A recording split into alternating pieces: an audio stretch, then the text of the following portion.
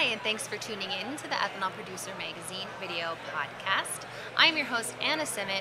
We are here live at the International Fuel Ethanol Workshop in Expo. I am here with Katie Schroeder of Ethanol Producer Magazine and our special guest, Russell Key of Tranter. Russell, welcome to the podcast. Thank you. Yeah, so I think to begin, how about you tell us a little bit about yourself and what your role is at Tranter and what Tranter does? Well, I've worked for Tranter for quite a long time. I've been there for 28 years now. I've done a little bit of everything for Tranter. I started out kind of low and worked my way up, and been in the ethanol industry now for probably about 22 years. And my current role at Tranter is I'm the ethanol sales manager for North America. I do cover part of it. We have another gentleman named Quinn Kearney who handles kind of the north and the east U.S. I handle south and west, and we split it up and we just kind of go at it together. But between the two of us, we have probably about 40 years of experience in the ethanol industry and working on heat exchangers. Oh, okay, nice. So that's what Tranter does, is heat exchangers. Yeah, we do plate and frame heat exchangers for the ethanol industry, and we also do for other industries as well, but one of our biggest markets is the ethanol industry.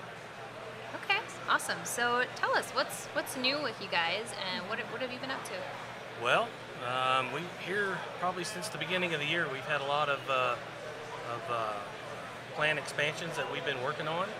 A lot of plants have come to us looking to maybe do some more, up their production so that they can increase the production to produce more alcohol. We work with a lot of different plants or engineering firms to do that and to kind of help them out in that area. Okay. So is Tranter a very big company? Tranter is a global company. We are worldwide. We do have facilities in Brazil and Sweden, around the world, and so we do a lot of different things for a lot of different companies. Cool. So tell us, what does a heat exchanger have to do with increasing ethanol production? Well, a lot of the plants, when they want to increase their rates, the ethanol, the heat exchanger can be a little bit of a bottleneck sometimes. So if they want to up their rates and maybe flow more, sometimes the heat exchangers have to be a little bit bigger. So we help them with that, whether that is even on the front end. So if they expand some of or upsize the front end, which is the beer mash, the mash coolers in that process. Sometimes they do that with fermentation as well.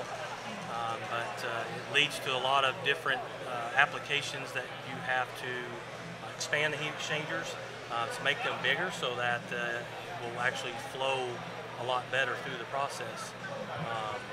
So it just helps out all the way around. Okay. So explain a little bit more to us about how the process works. Well, the process, a lot of times with the ethanol plants, they'll come to us with different projects that they have when they start flowing more. We need to get their flow rates and their current temperatures so that we can actually size the heat exchanger correctly. A lot of the plants expand their beer mash exchangers to get more temperature out of them, which reduces the temperature going into the mash cooler, which helps them reduce maybe some of the temperature that goes in there. It helps out when it goes into fermentation as well. We've seen a lot of expansions with fermentation. We've seen a lot of additional fermenters that customers or plants have purchased to help in that area of production.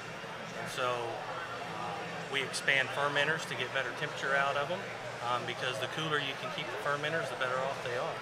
And the more production and the more alcohol they can actually make. So when you start talking about how to increase these and how to make them better, you can do it on one end, you still have to do it on the back end as well, because in distillation there's quite a few heat exchangers in distillation. When you start talking about the sieve feed economizers, the 200 proof coolers, the regen coolers, the vent condensers, regen condensers, a lot of that they do on the front end eventually falls to that, to where maybe they can't get as much production through in distillation, so they have to expand those because the pressure drops go up. So we have to get their pressure drops down or get their temperatures down, or get some of the temperatures even actually hotter than what they need to be. So there's a lot that goes into trying to size out a heat exchanger, even if it's new applications. We've seen a lot of new applications in distillation. We've worked with a lot of different engineering firms to add on some more applications for these plants so that they can produce more and make more cleaner, better alcohol. Super interesting. Okay. So I'm going to throw this question at you. You've been in the ethanol industry a really long time. What would you say is the biggest change in terms of what you do from, say when you started to now? Well, I mean, that's a good question. I'm not really sure where to go with that, but I mean, I've been doing this a long time, so I mean, I went into the ethanol industry in 2002, and I actually worked on a lot of the heat exchangers in that industry. Now to be in sales, I mean, there's a lot more engineering that goes into this. And with Tranter, I mean, we are the OEM for the heat exchangers in most of these ethanol plants that are out there. And we have probably one of the best ethanol teams, I think, in the market to be able to help size the heat exchangers correctly, to help be able to figure out any issues or problems that they're having with them. Malcolm Cagle is our engineer. He's been with Tranter for 35 years. Wow. And so when you start talking about having the knowledge and the background to be able to help the plants to figure out issues that they're having, or being able to up their flow rates or make more alcohol, I mean, our engineers, he's one of the best. He's one of the best in the industry. And he was one of the first ones that started out back when the ethanol plants were being built, back all the way to 2002. He worked hand in hand with ICM, helping to design these plants and design the heat exchangers that went into these plants. And so to have that kind of knowledge and have that kind of capability to fall back on when plants need help, it's one of the greatest things that you can have in order to help them. Yeah, absolutely. Experience matters. Definitely. Yes, it definitely does. It definitely does. So it's myself and Quinn, we have a lot of years experience in the ethanol industry, not only just working on the heat exchangers. I mean, we've been hands-on with a lot of these because that's how we came up.